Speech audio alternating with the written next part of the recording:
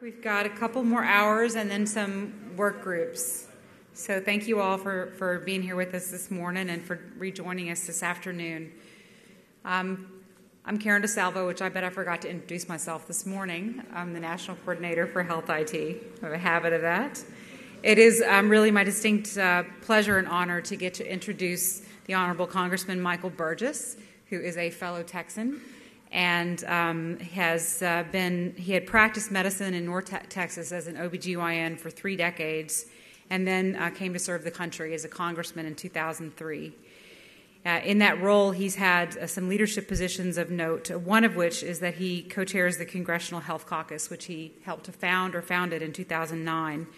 And he is also on the Energy and Commerce Committee, serving both as the Vice Chairman of the Subcommittee on Health and the Oversight and Investigations Committee, which is one of the ways which I got to know him after Katrina, was them trying to think through ways that they could help make a sustainable healthcare infrastructure in the New Orleans and Louisiana community. He has his MD from University of Texas Medical School and did his residency at Parkland. And I'm going to now turn it over to Dr. Burgess and thank him again for joining us today. I appreciate his partnership. Thank you.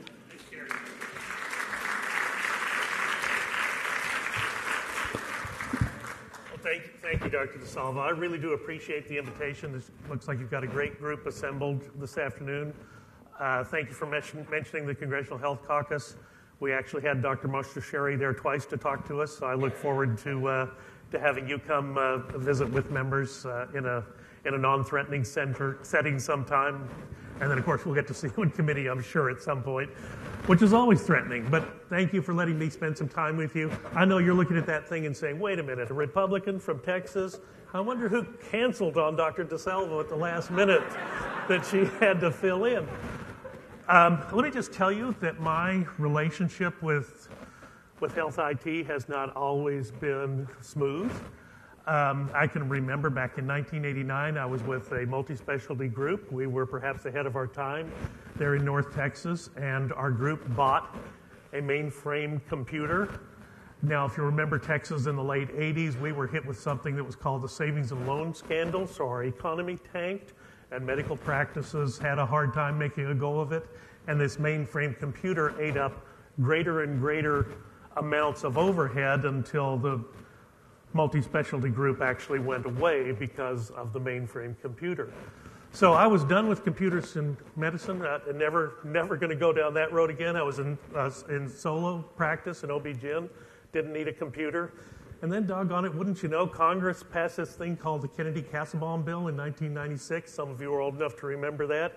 Kennedy-Kassebaum, of course, gave us HSAs, which was great. Gave us HIPAA, which not so great.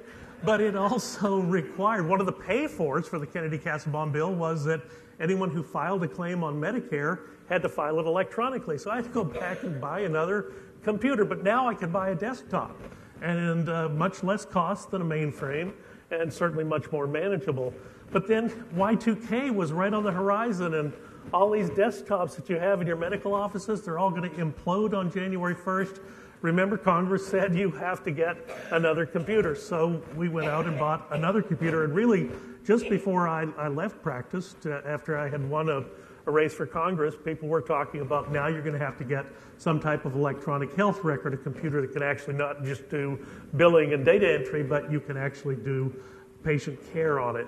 So certainly along the way, I've had a sort of a love-hate relationship with Health IT.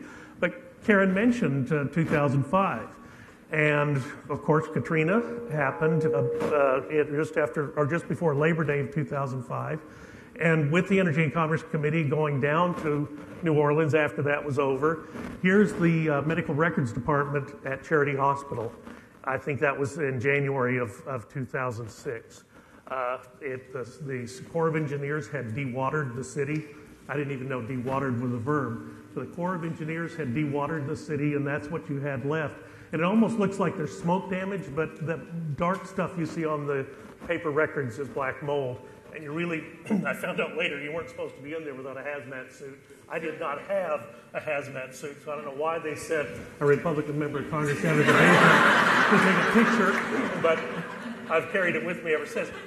But contrast that At the Reunion Arena, which was where the Mavericks used to play basketball, right after the storm, and they brought people up to Dallas because they could no longer be cared for in the Superdome in New Orleans, and you remember that story.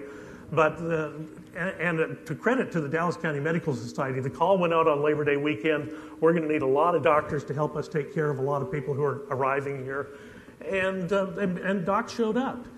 And one of the things they also learned that one of the chain drugstores brought a trailer up.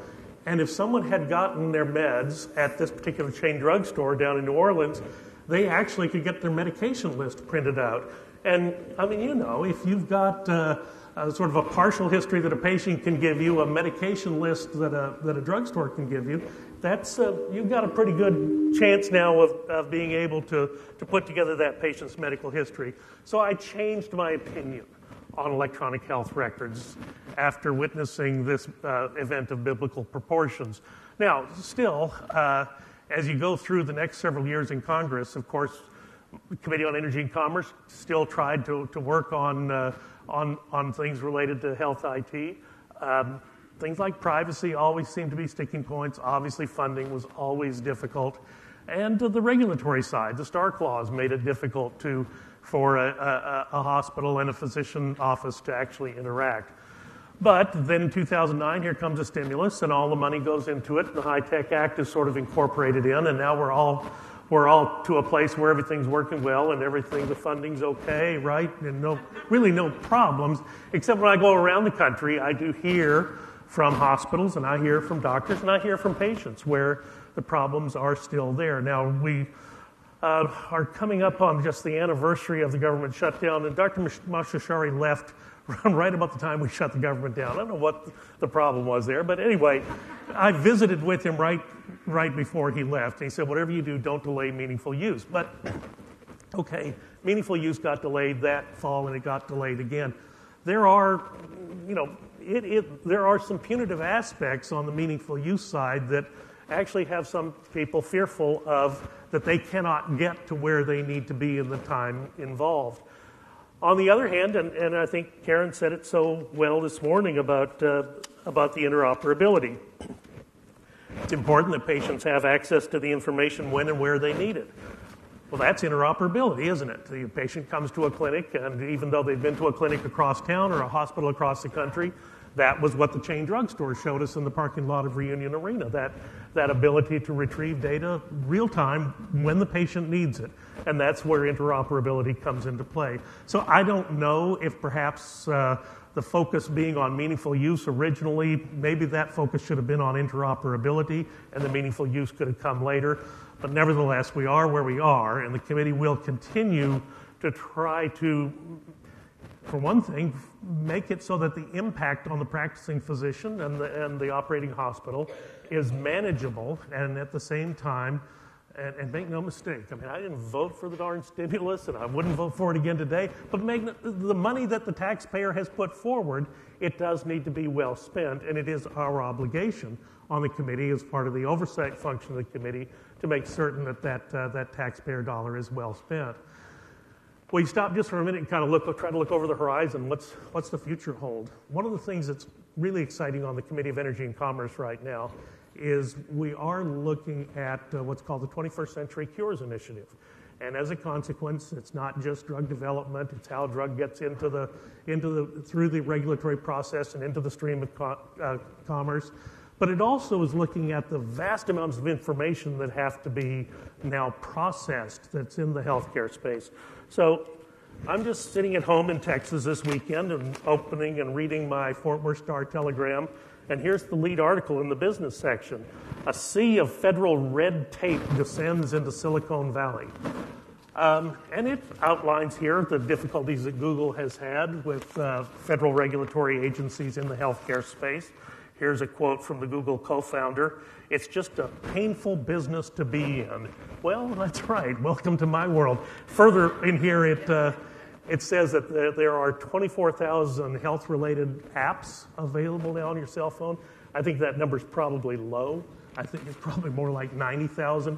But later in the article, it goes on to say how the FDA has approved 40 in the last 2 years, which gives you an idea of the scale, the mismatch of what people are entrepreneurs, what scientists, what developers are doing, and then what's happening on the regulatory side. So it is something that is going to require a great deal of care, because if we're not careful, the ability to deliver on that promise of 21st century healthcare, that will be lost by being ground down in the regulatory process. I'm always struck.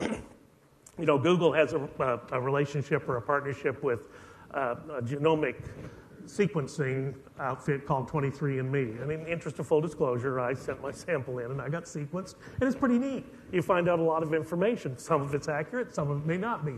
But nevertheless, you find out a lot of information, and then they could ask you to continue to share information. And first it's a pain in the neck, and then, you go on and you log on, and they ask a series of questions, and okay, well, let's see what the next series is. That one wasn't too hard, didn't take too long. They're compiling in a phenomenal amount of information on a lot of people who are willing to share their information. I mean, I did not really worry about privacy as much on this as I might somewhere else. This is something that I'm doing voluntarily and willingly, and at the same time recognizing that perhaps this is going to be helpful, not necessarily to me, but perhaps to a generation subsequent or a generation after that. So this compiling of large amounts of data on a voluntary basis, perhaps there's something there that the federal government could learn from, because they seem to have found a way to do it. They seem to have found a way to do it that is unobtrusive up until October, November of last year, when they got afoul of the FDA. But they're going to work through that, and everyone will be happy again. This is an enormously important aspect, whatever happens next in medicine, and it's impossible for anyone to know. But I do know this. I know that young people who are going into medicine today, they're going to have tools at their disposal to alleviate human suffering that no generation of doctors has ever known in the past. That's an enormously powerful concept going forward.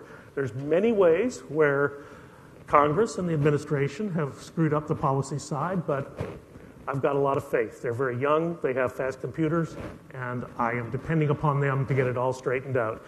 Karen, thank you very much for letting me be with you today.